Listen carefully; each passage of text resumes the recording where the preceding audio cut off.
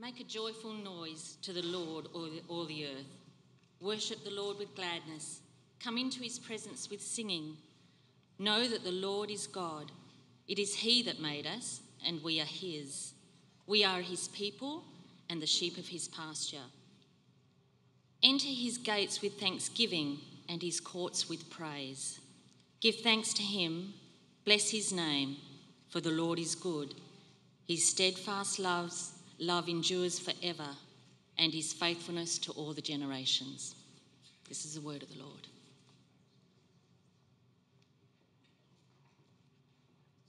So let's stand and sing our next hymn. Bring to the Lord a glad new song.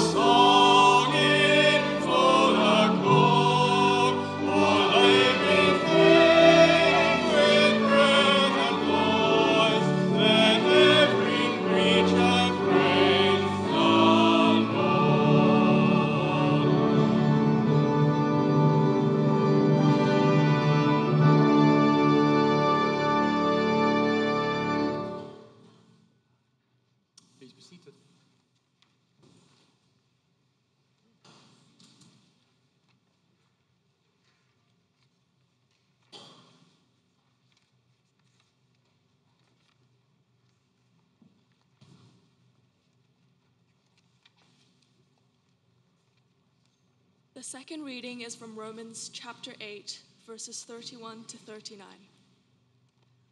What then are we to say about these things? If God is for us, who is against us? He who did not withhold his own son, but gave him up for all of us, will he not with him also give us everything else? Who will bring any charge against God's elect? It is God who justifies. Who is it to condemn? It is Christ Jesus who died, yes, who was raised, who is at the right hand of God, who indeed intercedes for us. Who will separate us from the love of Christ?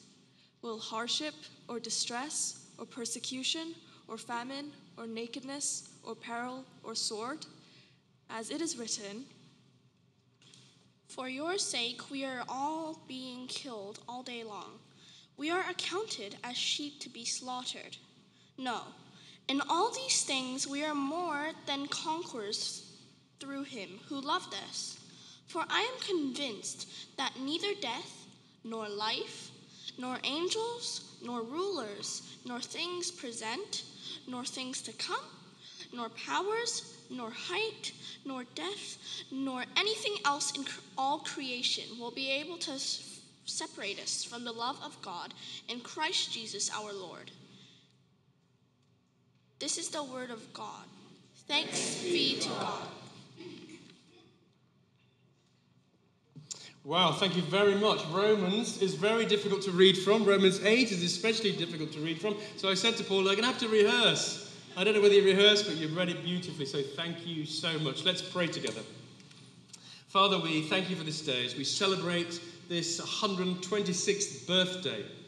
It's a celebration of your faithfulness and your goodness to this, your church. But it's not just about us here, it's about the way that we serve you in this world, and particularly here in Hong Kong. So may this celebration not just be for us to have a good time, but an opportunity to hear your voice and to hear that call to serve, to follow, to give up everything to follow. So, Lord, speak to us now, we pray, in Christ's holy name. Amen. Amen. Well, if you can't pull out all the stops for a birthday, when can you pull out all the stops, though? I think we've pulled out all the stops. I don't think Gary's got any stops left on his organ to pull out, so well done. And I love it's not really that new, but the words to the Old Jerusalem tune. I don't like the old words of the Jerusalem tune, but I love the tune. Very British, very English. When Gary said, perhaps we could have Elgar's pomp and circumstance to end with, I thought that might be pushing it a bit too far. Too English, too British. So we'll save that for another occasion. But it's so good to see you all and to be worshipping together. People from all over the world, we come together into this international church and we celebrate this 126th birthday. So happy birthday, Methodist International Church. You're looking quite well, I have to say. You're looking quite well. It's all a bit different from when it began. Our hairstyles are a bit different, perhaps, for some of us. We're not wearing any hats anymore. Can't see any hats out there. There's no military uniform. We were a garrison church in the early days. We've got film clippage of clips of platoons, or whatever we call them in the British Army, marching into church. But I don't see any military uniform here today. So we're very different, of course. And I'm not wearing a 19th century frock coat either. It would have been very hot in those days here. We're very different, of course, over that period of time. This church has evolved and developed and grown. And this whole new building reminds us today that God is always doing a new thing. Always doing a new thing for his church, but always doing a new thing in your life and my life. So we are different, yes, but we look pretty handsome, I have to say. We're a handsome group of people. So congratulations on this birthday. Today, of course, we are celebrating not the beginning of the church community, but the opening of the church building on this site 126 years ago tomorrow, which would have been Pentecost Sunday all those years ago. It was torrential rain as they gathered to open the church, which seated about 300 people. But the beginnings of the church go back much, much further, maybe even to 180 years ago, when a group of British soldiers barracked in Stanley, met together. They held a Wesleyan class meeting. They were led by a man called Roland Rees. And our first kind of evidence for this church is in a letter that was sent by Roland Rees to the British Methodist Conference meeting. And Roland Rees said to the British Methodist Church, please send us missionaries to help with the work here in Hong Kong. And at that stage, the British Methodist Church was stretched to capacity. The British Empire was sprawling. And missionaries were sent all over the empire, and there were not enough to come to Hong Kong. So bad luck, Roland Rees, you just have to carry on doing your stuff. But the extraordinary part of the story, and one of them for me about our church, is George Piercy. And the first time I came to Hong Kong was an anniversary of George Piercy's, about 7 or 8 years ago. I'm terrible at dates, but about 8 years ago. George Piercy was a farmer in Pickering, which is a very remote sort of part of Yorkshire, very beautiful in England. And God could not have put his hand on someone in more of a remote place to come to Hong Kong. In Pickering, it's a beautiful little market town, agricultural, in North Yorkshire, very remote. And somehow, in that remote farm, ploughing his fields, he heard God call him, go to China. It's an extraordinary story. And the church didn't call him, the Methodist Church didn't send him, but he heard the call. And he packed up everything, he sold everything he had, and he bought a ticket on a boat, and he worked the entire voyage over to Hong Kong. And a voyage in those days took well over 100 days. There was no Panama Canal. You had to go underneath Africa and up and around. At least 100 days if you were going directly. But I'm sure his boat stopped along the way. And he worked the entire voyage until he got here. And when he got here, he began this extraordinary work with Roland Rees and others to build this Wesleyan, as it was then called, society. Isn't it extraordinary that God should call that man in such a remote place? What did he know about China? Nothing, except what other missionaries had told him as he listened to them.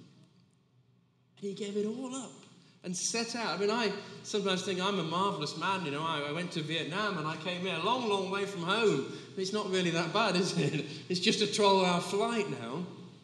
And, I knew what I was coming to. I'd seen it before I set out. But there was a man, gave up everything and just set out, trusting in God. And that's what God calls all of us to do. On Tuesday, I returned from the UK. I spent 10 days visiting family and friends. My family live in Nottingham, my friends in London. So in the second weekend, I was in London. And, typically Britain, the weather was rain, sunshine, hail. I don't think we got any snow, but it was everything, all in one day. Very British. But on Sunday, I decided I would go to Wesley's Chapel on City Road in the city of London. Now, Wesley's Chapel is slightly different from our own Wesley Chapel below. Wesley's Chapel in London was built on an old site which once had a foundry on it. And John Wesley preached in the foundry in 1739. And afterwards he managed to buy the site and build a church, or a meeting place, or a preaching house, as he would have called it. And so Wesley's Chapel, it was very plain, it was a very simple Georgian building. Today, it's a bit grander. As the Wesleyans made their money, they put some of it into this chapel and made it rather grand. I went in on Sunday morning to Wesley's Chapel to worship. I looked around for a seat. I found a place on a hard wooden pew. My aching back and other various parts of my anatomy already missed MIC and the beautiful soft purple chairs that we have in this church. The service was dignified, but rather formal and traditional. And I missed MIC again for its kind of dignity in its informality. There's a dignity here too, but it's different. The organist played at a speed which Mr. Wesley would not have approved of, I think, and which I didn't approve of either. I'm always saying to Gary, faster, louder, because I'm a great follower of Mr. Wesley and his instructions for singing. And I particularly like his point 4 of the 7 points of Wesley's instructions for singing, which says, sing lustily and with good courage. Beware of singing as if you were half dead or half asleep. But lift up your voice with strength. Be no more afraid of your voice now, no more ashamed of the being heard than when you sung the songs of Satan. Wow. There were 6 more points for singing if you care to read them. But this organist played at a far too slow pace. It was like being at a funeral, sadly. And the hymns were pretty much like that as well. But then we prayed. And I bowed my head with everybody else. And we prayed. But midway, as like many of you, I get a bit distracted in prayer. And I lifted up my head. And there before me, on the wall ahead of me, was a memorial plaque. And the other bane of our life are music stands. It was covered by music stands. Music stands get everywhere, don't they? I've noticed this here in this church too. They cover lots of things. They're put in places, just think out the way. And music stands were covering most of this memorial plaque. But as I looked at it, I could see the name, Charles Wenyon. And I began to dredge my brain. I knew this man. I thought he had something to do with Hong Kong. So as I dredged my brain, which takes a long time these days, I began to realize and remember who he was. He was a Wesleyan minister. He was a medical doctor who had not only spent years in China setting up hospitals, but had also been the superintendent of the Wesleyan Mission Canton, or Guangzhou. And I said this morning, I probably pronounced that wrong, but that's where it was, Canton. He was the superintendent of the area. And crucially for us, Wenyan wrote letters to the British government asking for land to build a church. And it was because of him that we have this land to have this building on today. The land was granted by the Governor-General on Christmas Day, 1892. Wenyan travelled a lot, he wrote a lot, he was always extremely busy, so he wasn't here for the opening of that church, and soon he left and went back to the UK, and he became minister at Wesley's Chapel in London. And there he was memorialised in the stone on the wall behind the organ and the music stands, almost forgotten. Almost by chance, some might say, that you saw that, Eden. You saw that memorial stone hidden away round the corner. If you'd chosen another seat, you wouldn't have seen it, and I wouldn't. But I felt more it was something of God that led me at this moment to see this stone there. At the end of the service, I went and cleared away the music stands and took a picture. I was quite moved when I remembered him and thought about him and all that he'd done, all that he'd given up in Britain to go all that way into China, and all that he'd done using his medical skills to serve the sick and the needy, and literally building hospitals, and then serving the growing Wesleyan church in this area, and writing to the government for this land that we now have this marvellous building on. As I stood before it, that stone, I felt really God. Actually, I felt a connection, again, with the British Methodist Church. You know, it's funny when you move away and come to Hong Kong, you're part of the Hong Kong Methodist Church, and you can feel a bit dislocated from your home church, a long way from the church that ordained you. But as I stood before that stone on that Sunday morning, I felt a connection again. Here was a man who'd left home and gone all the way to China, Hong Kong, and then gone home. And I felt a connection with the church. And I also felt what an enormous privilege he must have felt to have been sent out, as the privilege that I felt being sent out too. On anniversary Sundays, it's good to look back. It's good to remember the men and women of the past who have helped to shape the life of the church or society or the world. John Wesley went much further than just a church or an organisation. He changed England, and he changed some of the world too through his preaching and his influence.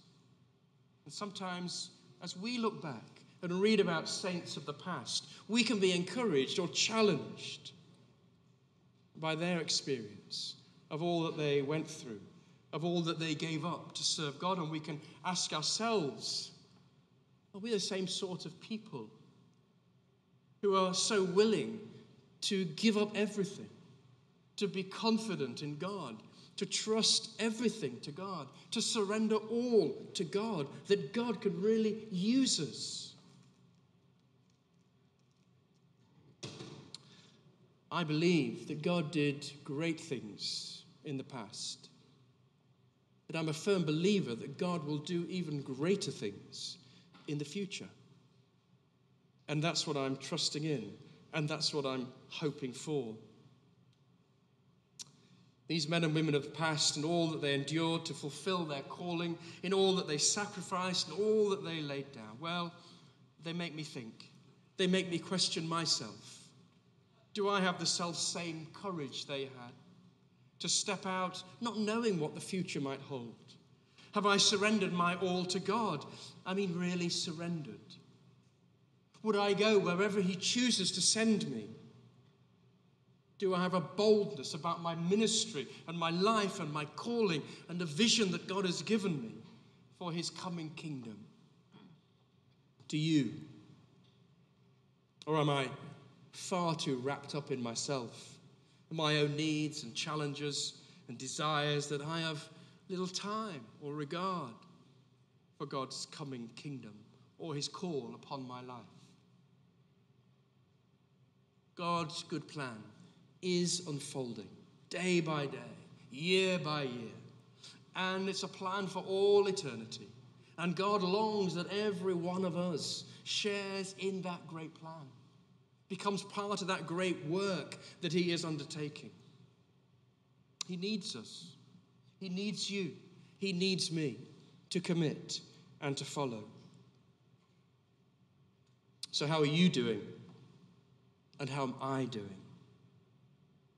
So today we do indeed enter his gates with thanksgiving, his courts with praise. We give thanks to him. We praise his holy name, for the Lord is good, and his love endures forever. Love never fails, as we've been seeing. His faithfulness continues through all generations. So look back and be lost in wonder and awe and joy at God's awesome deeds through the ages. And let those deeds, those lives that shaped this church, help you in your present circumstances. Give you the courage and boldness and confidence in the God who is calling you and wants to achieve great things through you. At his inauguration as President of South Africa, Nelson Mandela, on the 10th of May, 1994, it seems to all happen in May, used the words of a poet. Many people then attribute these words to him, but he'd actually taken words from a very famous poet, Marianne Williamson, had used them for his opening inaugural address. And they are wonderful words that I occasionally turn to. And let me read them to you today. Our deepest fear is not that we are inadequate. Our deepest fear is that we are powerful beyond measure. It is our light, not our darkness, that most frightens us. We ask ourselves, who am I to be brilliant and gorgeous and talented and fabulous? Actually, who are you not to be? You are a child of God. Your playing small does not serve the world. There's nothing enlightened about shrinking so that other people won't feel insecure around you. We are all meant to shine, as children do. We were born to make manifest the glory of God that is within us. It's not just in some of us, it's in everyone. And as we let our own light shine, we unconsciously give other people permission to do the same. As we're liberated from our own fear, our presence automatically liberates others. Who am I to be brilliant, gorgeous, talented, fabulous? Actually, who are you not to be? You are a child of God. God did not call men and women to be shrinking violets, to hide their lights under bushels, to be afraid of the present or the future. He does not call us to that. So do not let the world press you down, destroy you or your dreams, or crush the vision that God has laid before you or upon your heart. Do not let the world tell you that you are worthless or that it'll never work. You'll never achieve anything. Don't set your sights too high. You might fail. These are all the wily words of the devil. And he only wants your demise and ultimately your destruction. So don't listen. Instead, like the men and women of old, the saints of the past, put your hope in God, who in Christ is redeeming all things through the cross, and who has redeemed you. You are his, and he is yours. Nothing, as we heard in Romans 8, can separate us from God in Christ. If God did not even spare his own son, how much more will he give his love for us? Nothing can separate us from the love of God in Christ. Not hardship, not distress, not persecution, not famine, not nakedness, peril, or even the sword. No, nothing.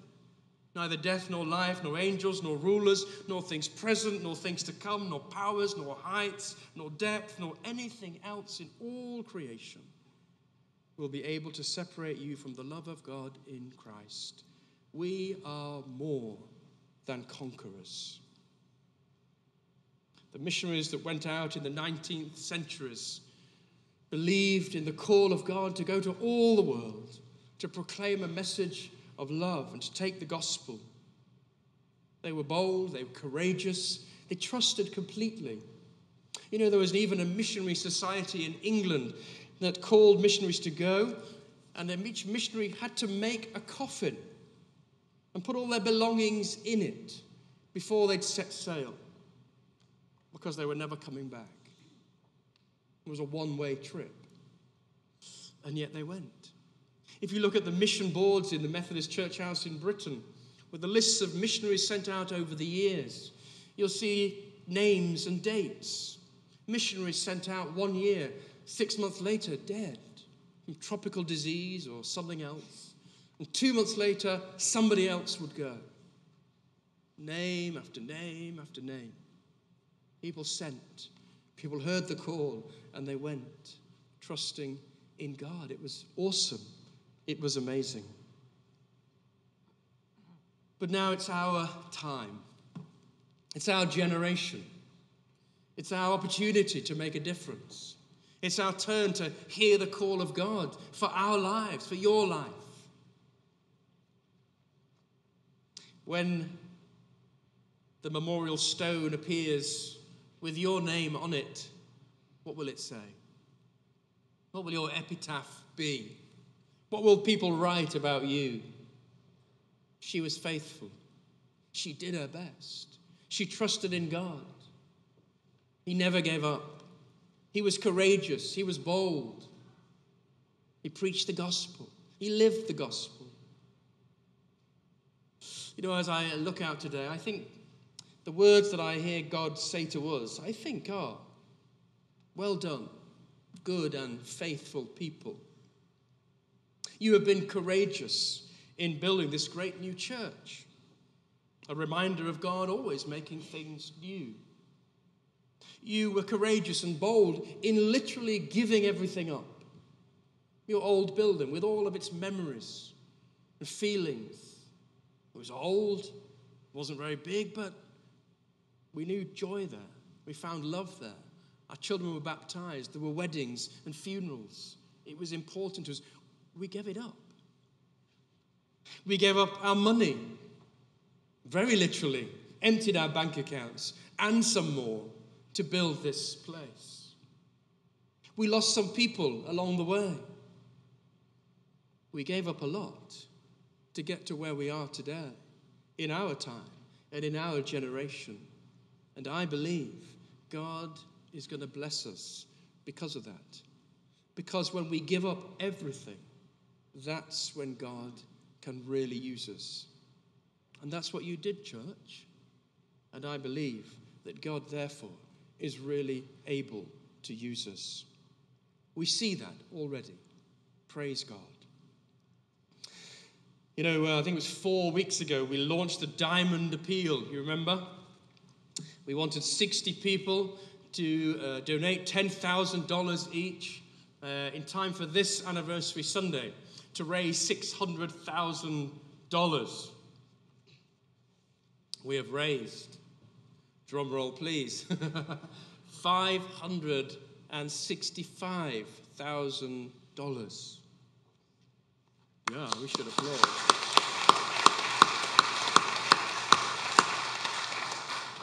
Three more people today and we've made it. That is extraordinary. The generosity of you people to commit to this project, this mission, this work is extraordinary. And God is blessing and will bless us.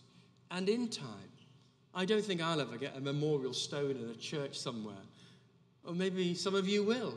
But in time, people will look back on us and say they were the people that built this great church. Now we have a building. Now we have to build this great church community. And that's really what we want people to say about us. So praise God for his faithfulness, his goodness, and his mercy that has followed us all the days of our life. And we look forward to even greater things that God will do amongst us in the next few years and in all the years to come until Christ's kingdom fully comes amongst us. So, with me, lay it all down before God and take up the call to serve and to follow and to give yourself without regard, that he might use you powerfully for his work. Amen.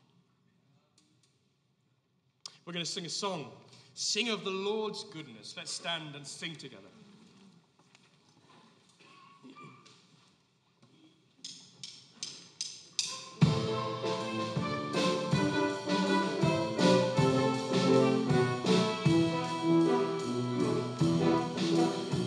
Sing of the Lord's goodness, Father of all wisdom. Come to him and bless his name. Mercy he has shown us, his love is forever, faithful to the end of days. All nations sing of your Lord's goodness, melodies of praise and thanks to God. In the Lord's glory, praise him with your music, worship him and bless his name. Power he has wielded, honor in his garment, risen from the snares of death. His word he has spoken, one bread he has broken, new life he now gives to all. Come then, all you nations, sing of your Lord's goodness, melodies of praise and thanks to God. From the Lord's glory, praise him with your music, worship him and bless his name. Courage in our darkness, comfort in our sorrow, Spirit of our God most high. Solace for the weary, pardon for the sinner, splendor of the living God. Come then, all you nations, sing of your Lord's goodness, melodies of praise and thanks to God. Bring on the Lord's glory, praise him with your music, worship him and bless his name. Praise him with your singing, praise him with the trumpet, praise God with the lute and harp.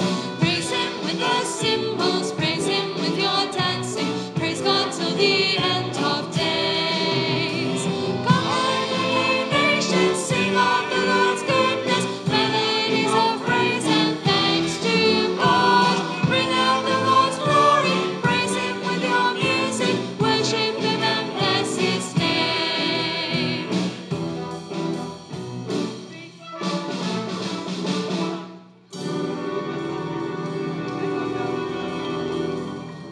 Well done. Do you please be seated? Please sit as we pray at the end of our service. So our hearts are full and glad today, O God, as we look back and remember all those men and women of faith who heard the call and who gave up everything to follow. Some who travelled long distances not knowing what the land would look like, what the people would look like, what the culture would be like, or what food would taste like. And yet they set out, they heard the call. Charles Wenyon, George Pearson, Roland Rees, and so many others too. We thank you for their courage and faith and their willingness. God, I pray that you might touch each of our hearts today as we too recognize it's our time, it's our generation, it's our opportunity, and it's our calling to serve the present age. And we don't want to shirk that responsibility. We don't want to run away from it. We want to have faith and courage and boldness and the confidence that all those men and women of the past had.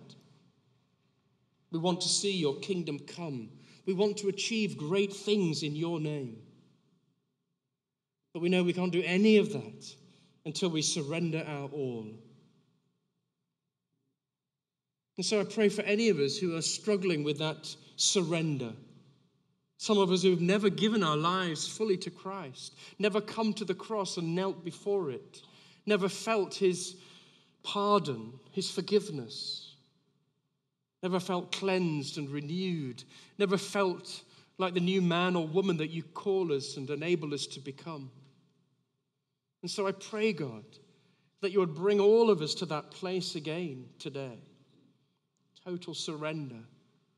Bring us to the cross of Jesus, that we can kneel before it and offer our all and receive the forgiveness and the love and the grace and the mercy of our Lord Jesus. That we can rise up from that cross more confident, more bold, more brilliant and fabulous and glorious, because we are the sons and daughters of the living God. We're not called to hide our light under a bushel. It's there to shine, to show your love, to reveal the gospel, to lead others to find you and to know you. And we believe our world desperately needs to know the light and love of Jesus. We believe that Hong Kong desperately needs to know the light and love of Jesus. And as Charles and many others went as missionaries to China, we believe that too for China. And so we pray for Hong Kong. We pray for China. God, we pray for our relationship. We pray for the way that you've appointed us to be here, this international church. What is our calling? What is our mission? What is it you need us to be bold and courageous to do? God, you are building this church again. We praise you for that. We praise you for all the new people that have come to join us and the many more who will come. And I pray, God, that as they come here, they might find the anointing of your Holy Spirit. They might find the love of Jesus and the forgiveness of Jesus. And they might find the power of the Holy Spirit enabling them to serve. So God, in this needy world, use us to be light. Use us to be your voice. Use us to be your hands and your feet. That we can share your love and your grace. Through Jesus Christ our Lord we pray. Amen.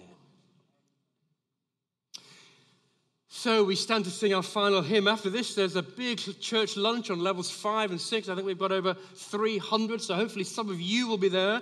And then this afternoon at 3:30, back in here, the Faith Gospel Singers for a concert which will last about an hour. It's a gospel concert, so do come and share with the rest of us here this afternoon as we continue our celebration of this 126th birthday. Let's stand and sing our final hymn. Now thank we all our God.